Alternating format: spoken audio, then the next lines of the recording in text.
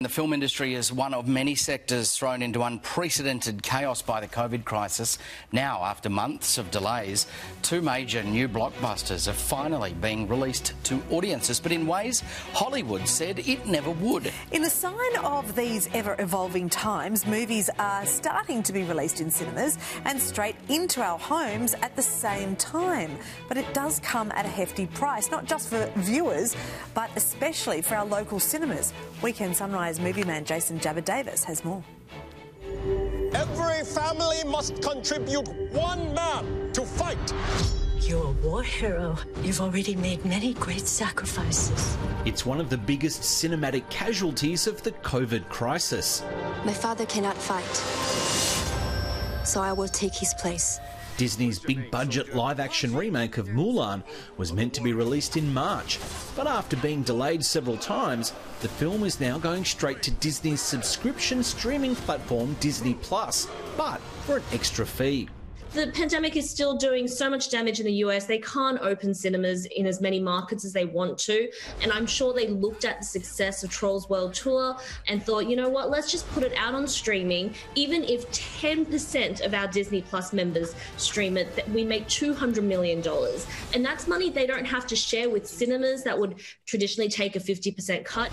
From September 4, Aussies can stream Mulan exclusively on Disney Plus with Premier Access for an additional cost of $34.99. That's on top of the existing membership fee of $8.99 a month or $89.99 a year. I think $35 is probably a little steep if you're on your own or even maybe in a couple. But if you are a family and you've got about 4 or 5 people, or if you can invite some friends over if it's safe to do so, then it does provide pretty good value. But with Disney unlikely to release its streaming data, we may not find out just how lucrative this move is for the company. It comes after the hugely successful at-home on-demand release of Trolls World Tour during the height of America's COVID lockdown. Who was that? The truth is, there are other kinds of trolls. Whoa, really?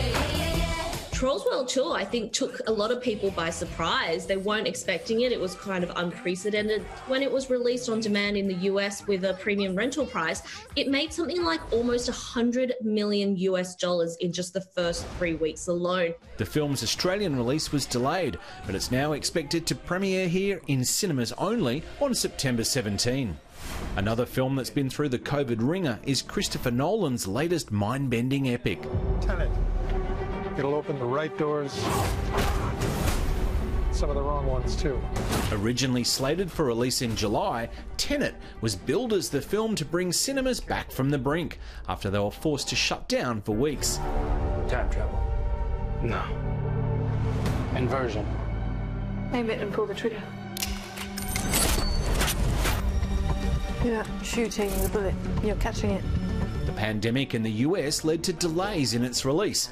It now opens in Aussie cinemas on Thursday, with special screenings this weekend, so check with your local theatre.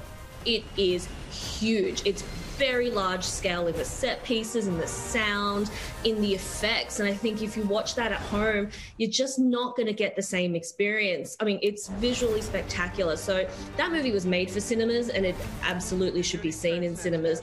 With no end in sight for the health crisis, you can expect more new films on demand for a price. But it's unlikely to spell the end just yet for cinema releases of the big blockbusters. This is about survival. Seems bold. Bold, I'm fine with. I thought you were going to say nuts.